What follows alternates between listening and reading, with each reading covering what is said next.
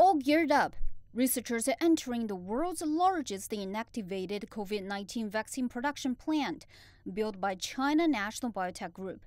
It's finished in just 2 months. National biosafety experts made sure the construction standards and the quality levels meet biosafety level 3 production requirements.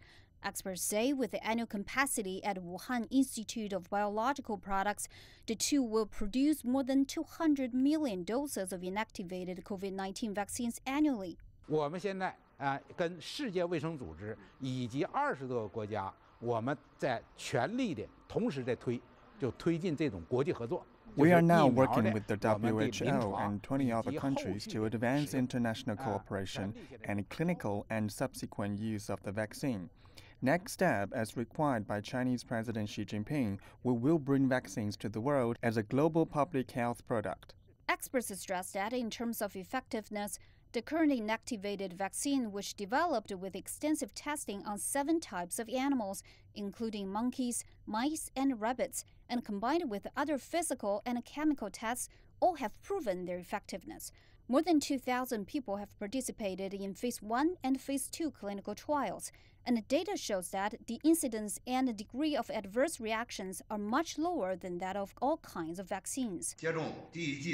After receiving the first dose of the vaccine, I had no discomfort, and my family members and relatives were also interested in joining the vaccine research. Since the first vaccination, I've been keeping good living habits, filling in observation records, and providing standard data as required by the doctor. With a history of more than 100 years, China National Biotech Group is the oldest biological blood products company in Asia. It supplies more than 80% of China's immunization program vaccines.